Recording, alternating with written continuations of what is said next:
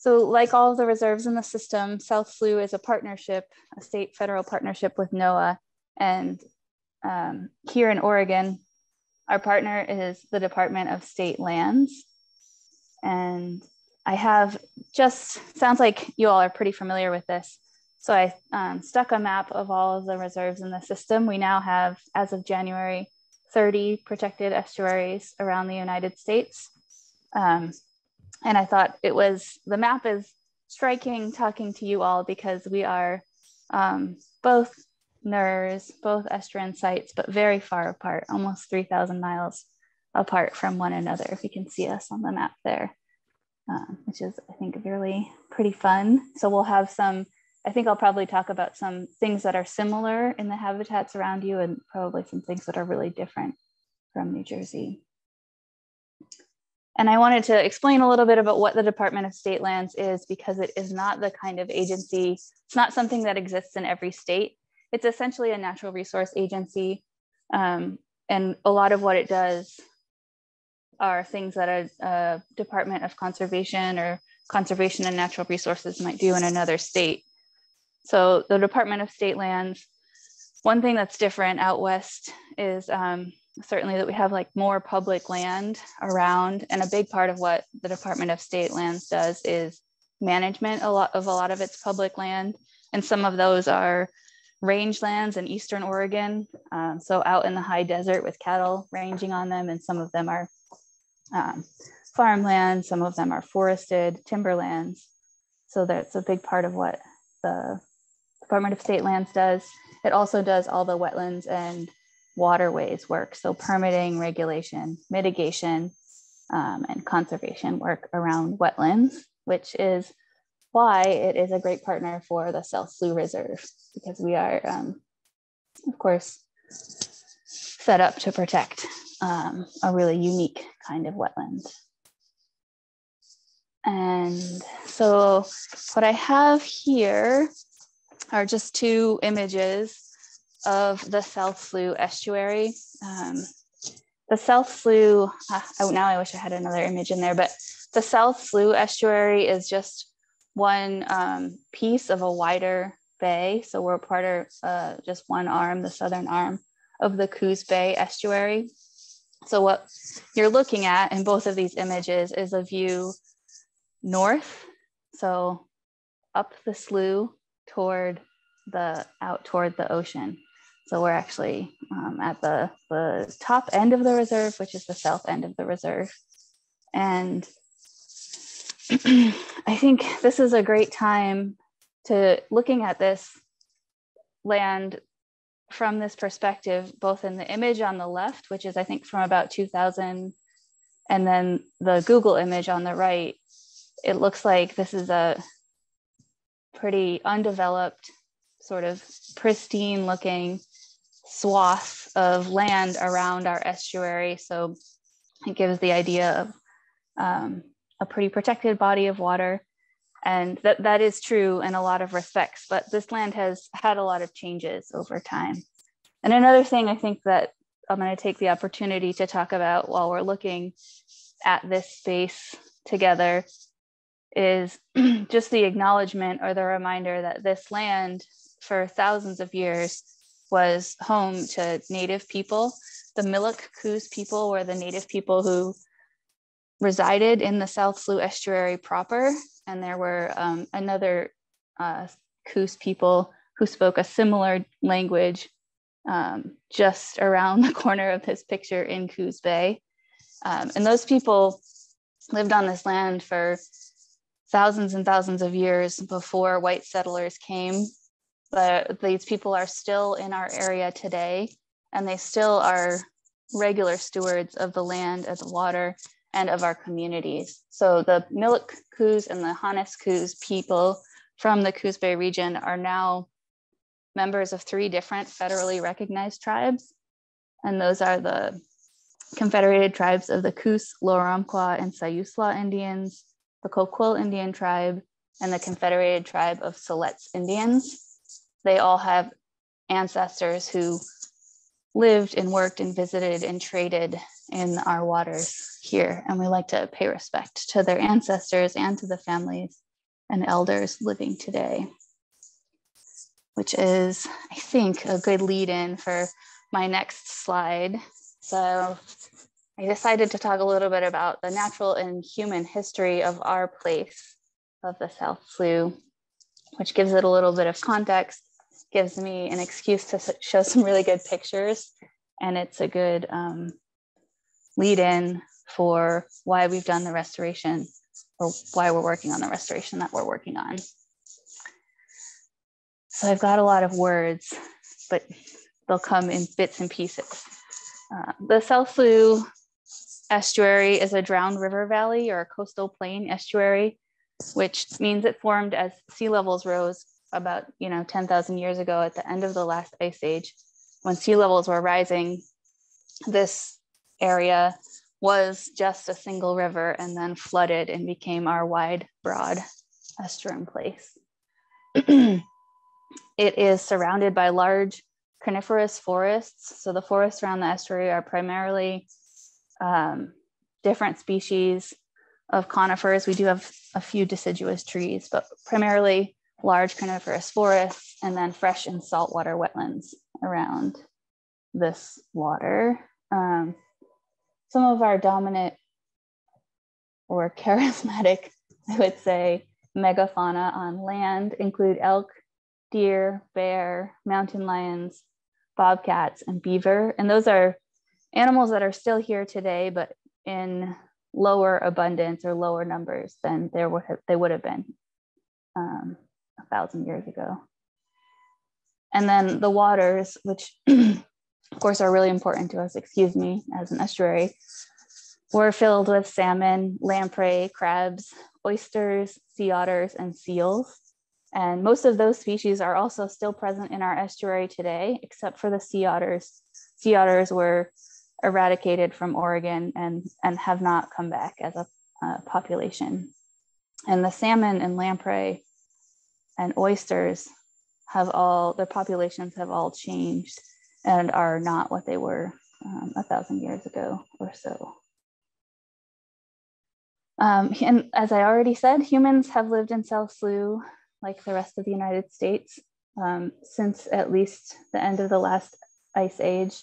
Native histories here usually say from the beginning or since time immemorial. So their stories go back before anyone can remember. And archaeological evidence, specifically from South Slough sites, show at least 6,000 years of residence in our area. I'm not sure I said this when we were looking at the map, but the South Slough protects about 6,000 acres around the estuary, and it's mostly contiguous. There's a couple little pieces.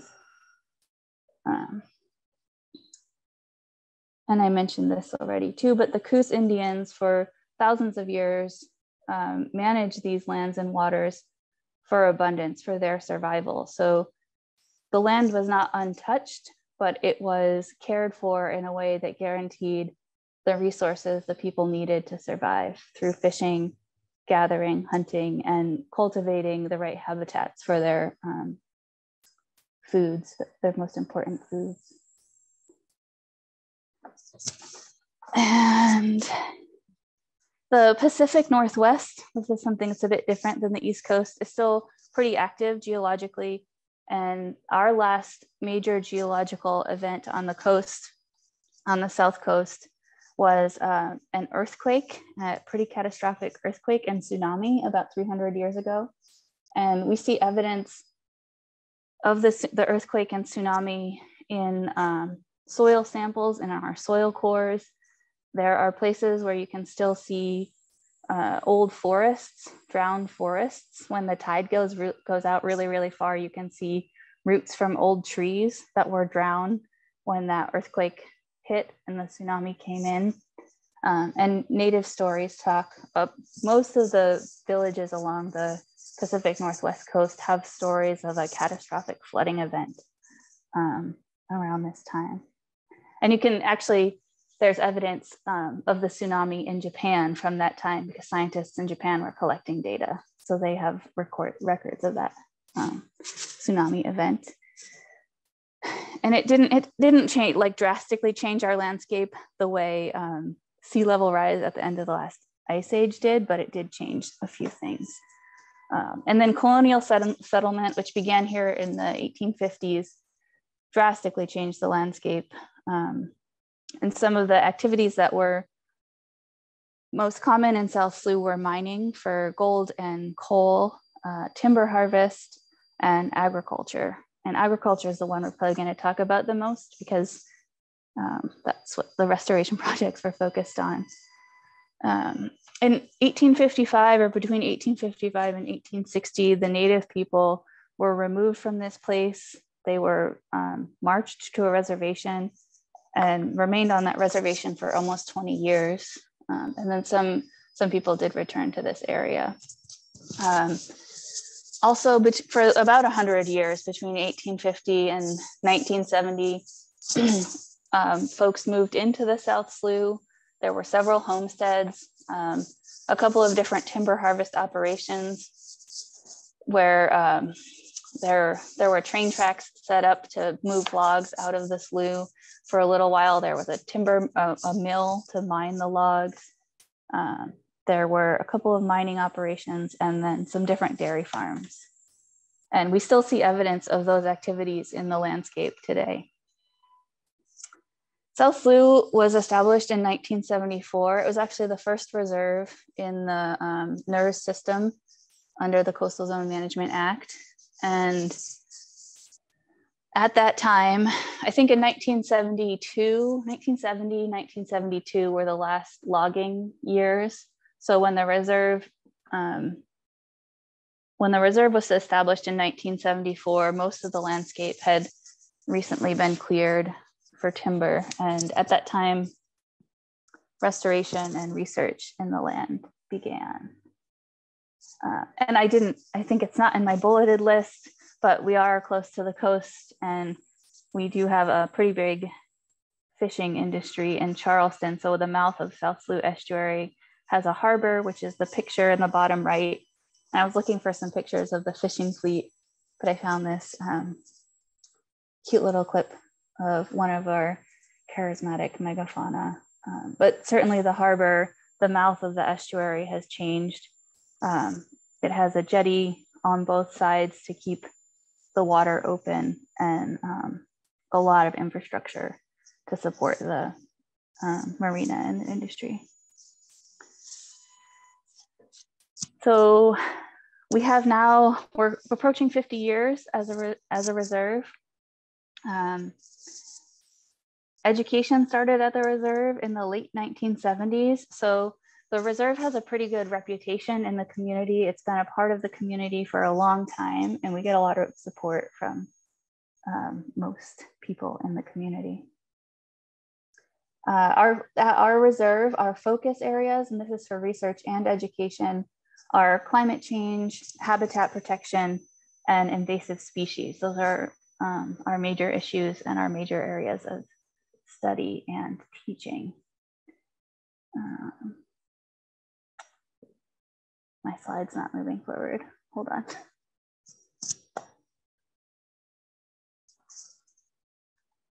I might have to stop it, I guess. Hold on one second.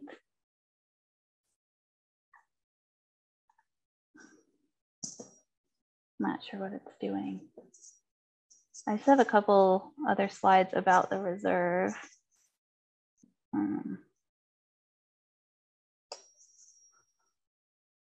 Oh no, sorry.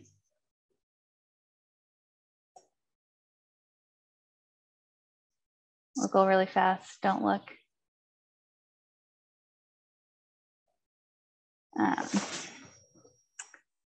Oh, we can watch the seal again. So this was a harbor seal. I don't think I said it. I was waiting for it to be a surprise. But we have a lot of seals and sea lions in the harbor in Charleston, and they hang out under the docks because they get scraps from recreational fishers and from the commercial fishermen. So the reserve itself, we have about 16 to 18 staff. We work in all of those areas I just mentioned: education, science, stewardship. We have managers and administrative staff who are really essential to making the reserve function, and our facility staff course, we could never do anything without them. Our facilities we have quite a few facilities. We have a visitor center that hasn't been open in 2 years, but normally has exhibits. So visitors can come inside and walk through an exhibit hall and learn about the reserve. There's an auditorium where we would normally offer presentations and classes. And then we have a classroom space in that building. We also have a lab building. Our science staff are all located on the University of Oregon's field campus, which is the Oregon Institute of Marine Biology. So that's the building in the background in this picture with all those cheerful high school students. We have a couple of housing facilities for interns and visiting scientists, and then vehicles, kayaks, native style canoes, small boats, and about 5 miles of hiking trails. And these are the same activities that JC NERR does, so I'm not going to go into them too much, but I did want to just show off the pictures. So our science focuses on research. Sometimes people are trying to answer a specific question, and sometimes they're collecting data for long-term data sets to watch for changes over time. Our education programs serve all audiences, and we also have a coastal training program that offers professional training for coastal managers and decision makers. And that's the native style canoe in the picture. In my screen, it's on the right-hand side of the screen. So in case you weren't familiar with that, native people here traveled a lot by the water because there was so much water. And then we have a stewardship program that's focused on restoration of habitats and prevention and protection of habitats. So sometimes that's creating new habitat and planting native plants or removing invasive species. And the reserve itself is all public land. Visitors can come and hike the trails, kayak, birdwatch, look for mushrooms, pick berries. It's open year-round, dawn to dusk.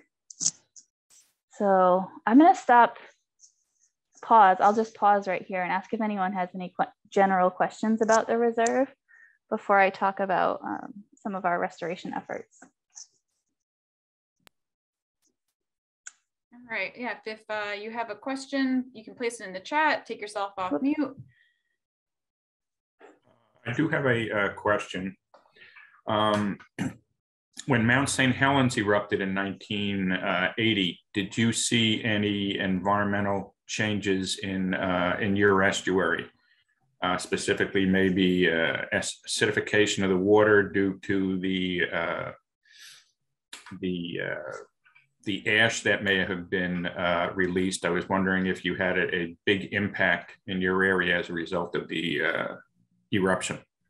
That's a great question. I don't actually know the answer. I think you can see evidence in soil cores where they can analyze for that one layer, but our water quality monitoring, we have a water quality monitoring program, just like the other reserves.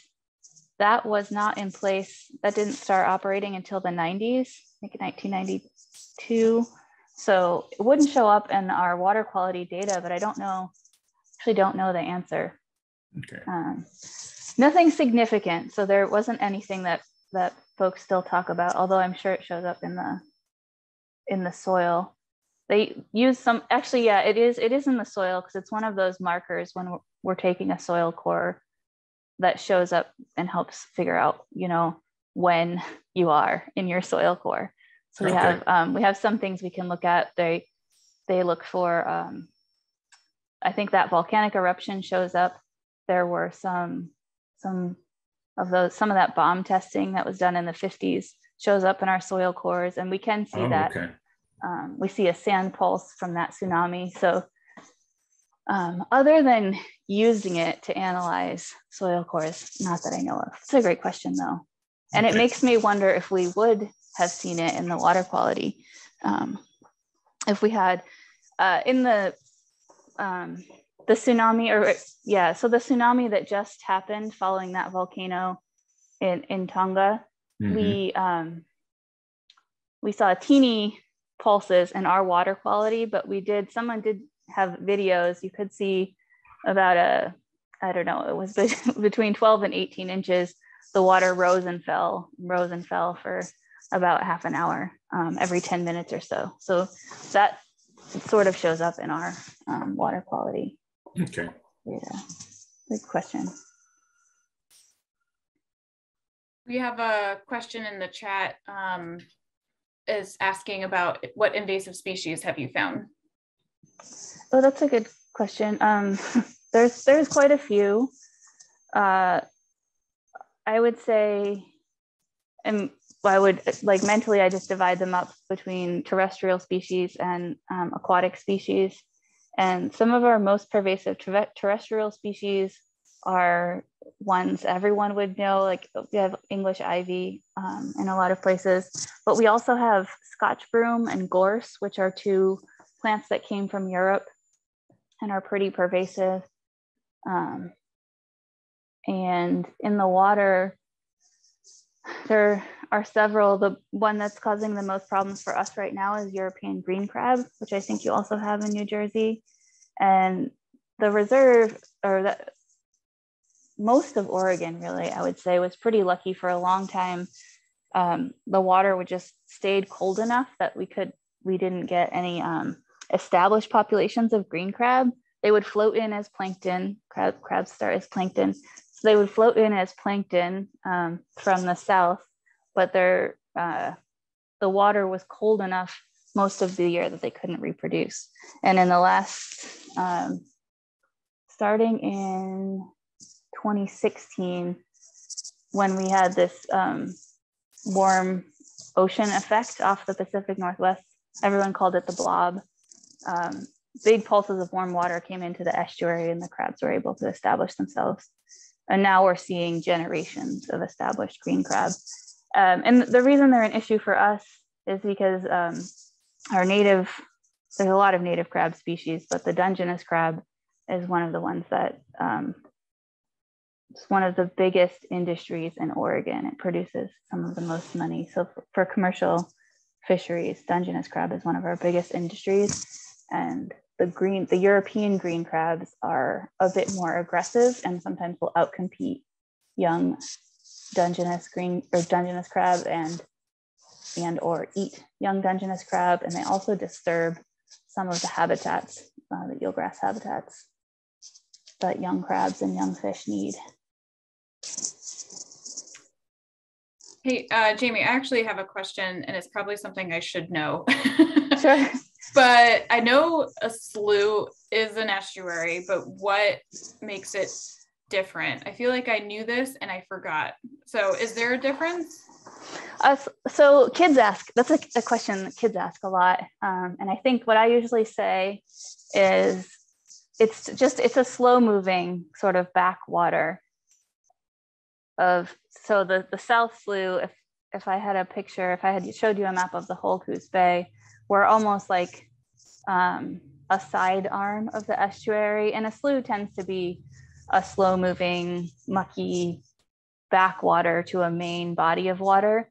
Okay. They don't have to be an estuary because there are a bunch of places like in the south, I think, where they have sloughs, and they're I think of them as just slow moving, swampy, mucky. Gotcha. Okay, that's helpful. Thanks. Yeah. All right, any other questions? All right, I think you can go ahead and keep going, Jamie. All right, I'm gonna switch over to, hopefully it was going before, to talk a little bit about some restoration that's been done. Are you all seeing my slides advance? No. No, it's still on recreation. Okay. There you go. It wanted me to use a certain method. So marsh restoration in South Slough, I think one of the cool things about existing so long as a reserve is that we have a lot of data and a lot of information about this place. And some of that is these like really long-standing marsh restoration projects. Some of the first ones were done in the 1990s, and that's where I'm gonna start talking. But I think I'll explain first that what happened in a lot of estuaries in Oregon, a lot of coastal habitats. Oregon, the way the landscape works for those who have never been here, is that it gets steep really quickly close to the ocean. So most of our estuaries are pretty short, and really quickly the elevation increases. So our coastal wetlands don't have a lot of space. There's not a lot of space between the ocean and where our forests start. And when settlers moved here and wanted to start farming and start raising things like cattle and sheep, there weren't a lot of opportunities for grazing on the coast because the land was so unfriendly and steep. And before it was harvested, it was also full of ferns and giant trees. And the best place for someone to raise cattle or even to try to grow grain and grass was the wetlands, because they were already flat and accommodating. So what people did, this is true in Oregon and Washington and Northern California, was diked off or blocked off the salt water from entering salt marshes, and they dug ditches through the marshes to drain all of the water off of them to make them more accommodating for cattle. So most of the, not most of them, but I would say a whole bunch of the marshes in South Slough were diked and drained in the early 1900s.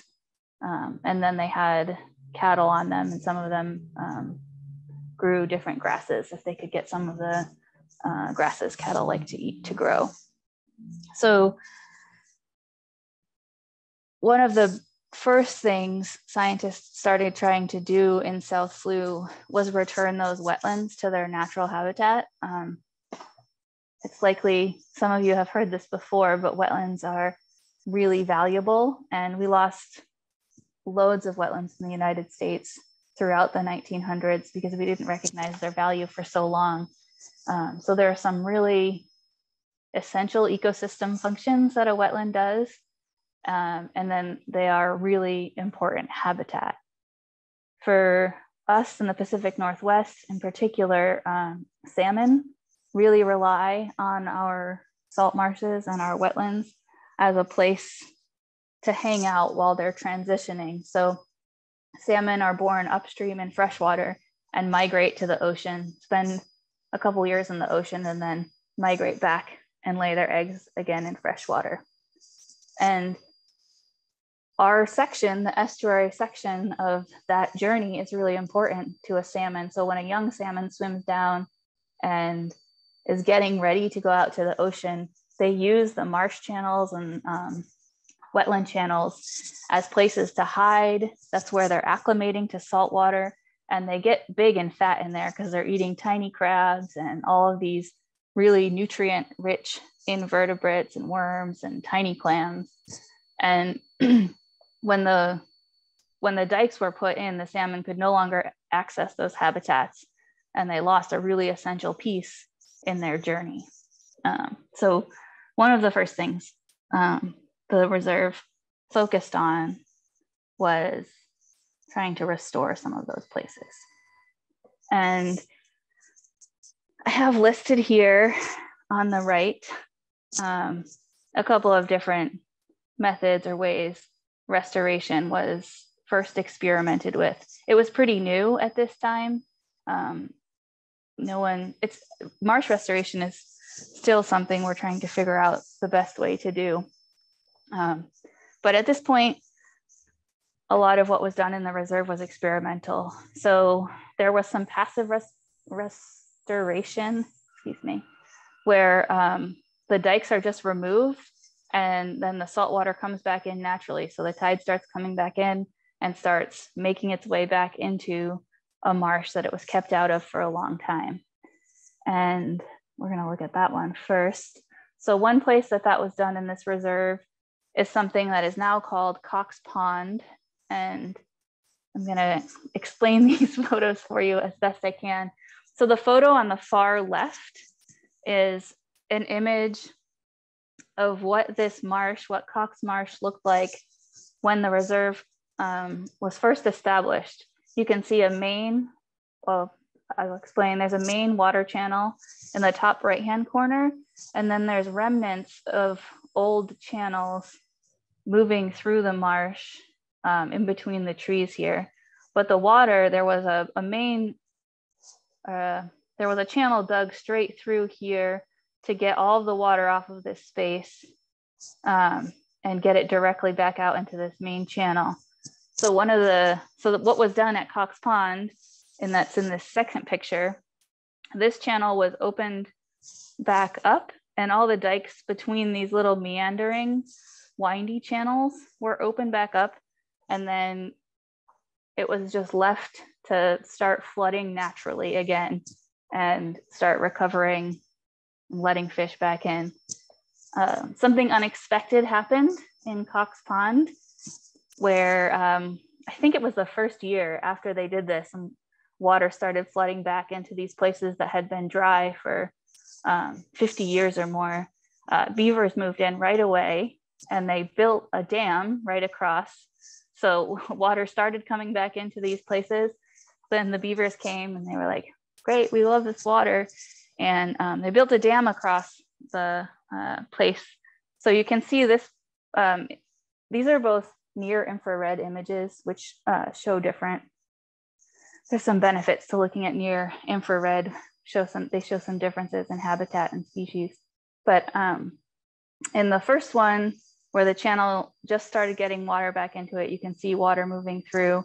And then 1 year later, you can see this new pond that formed here. And the reserve just left that. We accepted that. Beavers are great engineers, ecosystem engineers. They weren't aiming for a giant freshwater pond, but that's what we got. Probably not what it was originally, but another important wetland habitat. Another technique that was tried in the early 90s was putting in large woody debris into a stream channel. So this channel on the left in Frederickson Marsh, this is something that when people came to use this marsh for agriculture, they did all this digging by hand or with like, they didn't have much electronic, big, heavy equipment like we have today. So they dug these deep channels to get all of the water off the marsh. And one restoration practice that's being used or was being used was just to put in large woody debris, and that starts creating scour as the tide comes in and out. It does, I know I said a slough moves pretty slow, but there's still a lot of change as the tide in current as the tide comes in and out. So the ground gets scoured out around this tree and creates new habitat for fish. So in a deep channel like this, without, even if a fish were to get in there, there's not a lot of places for it to hide. There are fewer opportunities to find and eat invertebrates. So that was this restoration process. And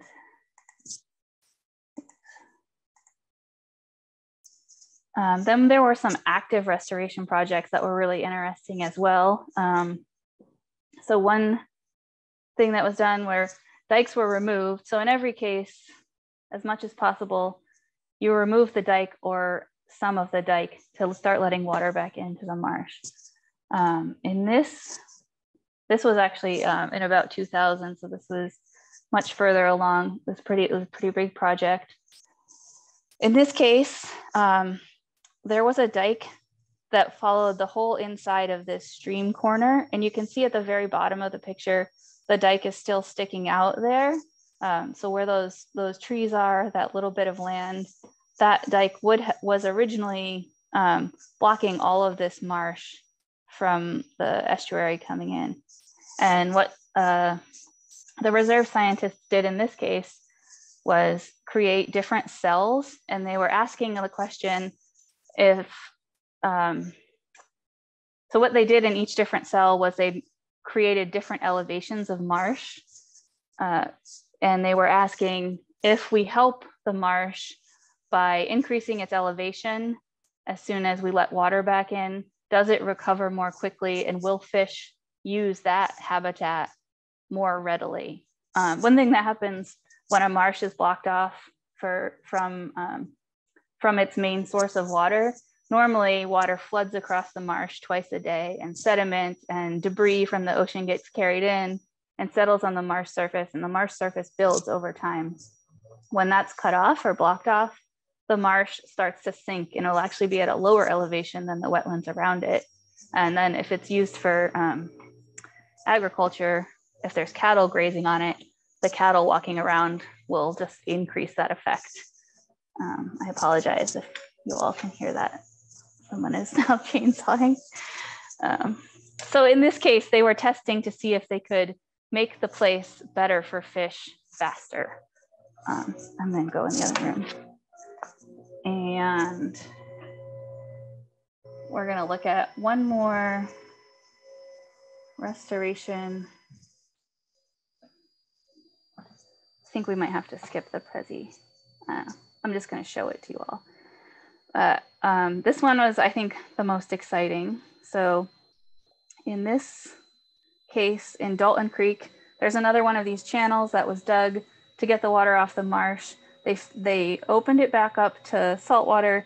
They filled that channel back in, and then they created a new channel. Marsh channels are normally meandering and wandering. The water moves slowly through the place. So what they did in Dalton Creek was they used dynamite. That's why I had that dynamite there to blow. They put a line in to create a new curvy channel. And I thought that was really interesting and probably not something we would be as likely to try today. And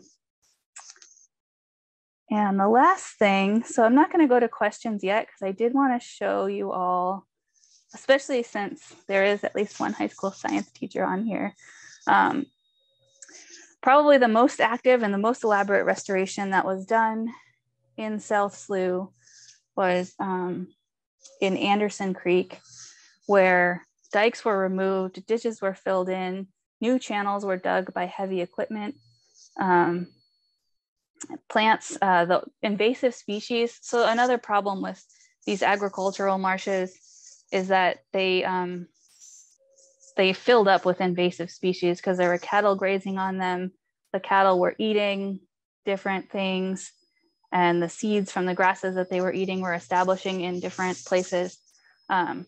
So for this restoration in Anderson Creek, bulldozers went in and scraped all the invasive species off the top of the marsh, and then they dumped the plants in the ditches on the side to fill in the ditches.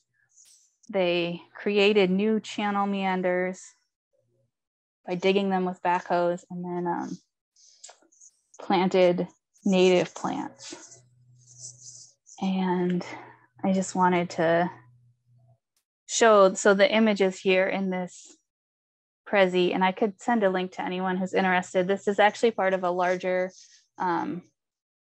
set of lessons about marshes. Yeah. Are you showing the Prezi now? Yeah, can you not see it? No, we still see the present. Oh, there we go. Hold on. I'll just, it must not have switched with me. I was definitely showing, I thought I was showing you all. All right, okay. So I won't go back yet, but so what we're seeing is in the top left corner, what the marsh, what the water, this little mini watershed looked like before the restoration. And you can see that it is flat in there. This is, I think, midway through the restoration. You can see they dug and scraped and changed things. They put in structure for the stream habitat. And there's a little drone video that actually shows the difference. I think what I'm gonna do is go back and just, because we're almost out of time, I'm just gonna go back and ask if there's questions. I'll share this link. It's got a lot of really cool images, but what you can, from this page, what you can look at is Anderson Creek, which was a restored wetland, Tom's Creek, which is a creek that was never really disturbed, wasn't changed. And then you can look at a site that we're planning to restore, so it still looks like a disturbed habitat. So this, yeah, I don't think we have time to look at it's pretty neat to see the drone footage between these 3 different places. They're really short 30-second clips of what these 3 different marshes that would originally have looked very similar, what they look like today. But because it's late, I think I'll stop so that we don't. Does that make sense? Caitlin, to stop for questions? Yeah, that if this is something that can be shared via link, I can just email it to everybody that's in the call, if that works. Yeah, I'll send you. I think what I can send is the page that has all the lessons on it. Because there's also just a general about salt marshes, and yes. So yes, that's the short answer. Awesome. I'll send the link. Sounds good. And I'll encourage you all to watch those drone images. And actually, I forgot I don't have my face. So I'm gonna just end with this slide that shows. I think I'll end with a slide that shows the 3 different places that I just talked about. There's the explosion again. It's pretty silly. That's pretty cool. So if looking at this aerial image, the bottom wet spot is that Cox Pond space. So some of the channel is still, that got reopened is still there. To the left over here, this is Anderson Creek. So they dug this re-meander out based on images, old plain images of the old channel. And then the land straight ahead is the creek, the watershed that has yet to be restored. So you can see a big difference, I think, in these 3 things, even just looking at them. So yeah, I'm happy to take questions. I thought I was going to be a little bit faster. And I apologize for not being able to show my camera screen. No problem. Thank you so much, Jamie. That was really, really interesting. And I think there are a lot of differences, but also some similarities to some of the things going on in New Jersey. So one of them that stand out to me is the green crab. So we share an invasive there, but I'll open it up to any other questions.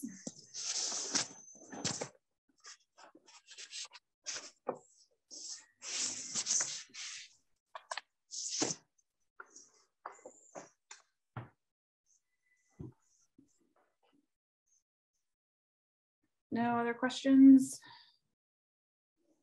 If there aren't questions, I'll show that footage really quick. Oh, I do have one quick question. Oh, sure. Go ahead. Do you have a designated keystone species there where you keep an eye on that particular species to monitor if there are any invisible changes to the estuary?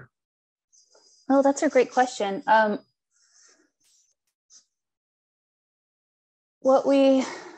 I don't know if we necessarily call it a keystone species, but one habitat we're watching and have been watching really closely are our eelgrass habitats.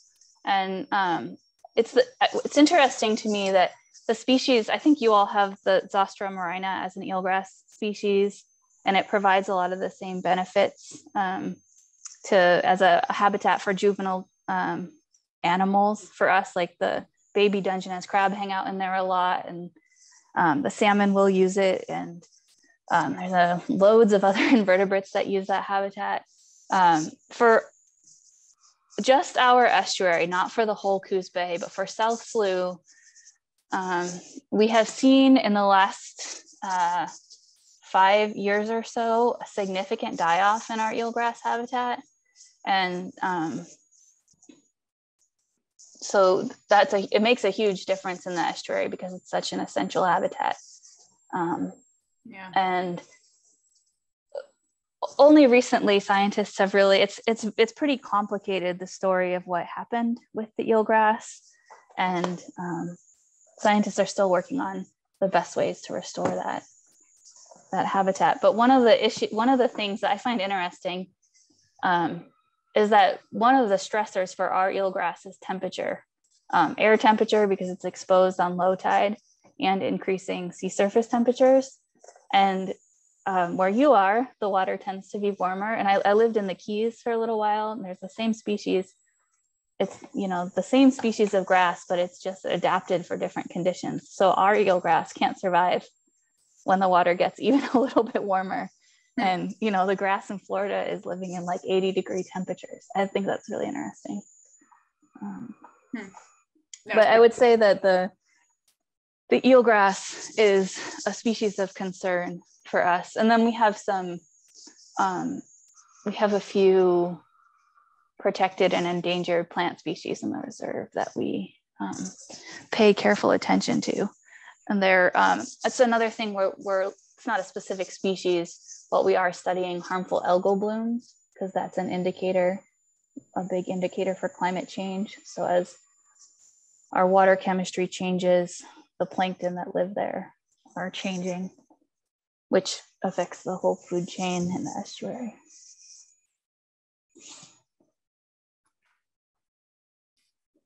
Okay, thank you.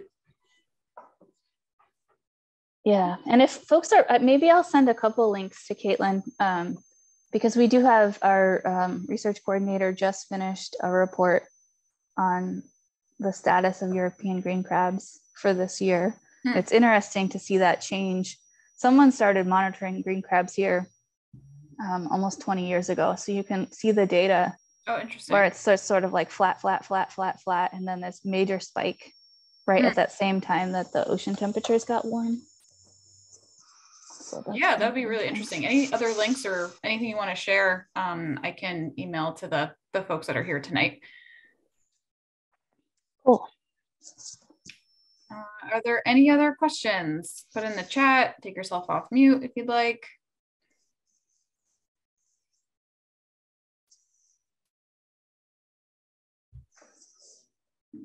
Don't see anything coming through. All right. Well, I am going to, it looks like no one has any other questions. So we'll end today about a minute early, which is nice. And you guys can go about your evening, but I just wanted to say thank you so much, Jamie, for taking time out of your day to talk to us and share everything about the South Slough Reserve in Oregon. And if any of you guys are traveling out that way, I'm sure, you know, you guys can visit, go on the trails, go and see everything there is to do out there. You know, depending on COVID though, of course. But that was really, really a great talk, Jamie. So thank you so much for sharing all that information. Thank you very much, for having Jamie. me. Alrighty, have a good evening. Thank you. Caitlin? Mm-hmm. Caitlin, I had two quick questions for you. Oh, sure. I can hang around. Okay. All right. Well, bye, everybody. We'll talk to you all soon. Bye. Take care. Bye. Bye-bye. All right. Yeah, go ahead, George, if you had a question. Caitlin, is your facility open yet? No, we are still closed. Yeah. Okay. Because I'm just thinking ahead to the spring. Yeah. Oh, hold on. Let me, I'm going to stop recording this. Hold on. Give me 1 second. Okay. I always forget that recording is going and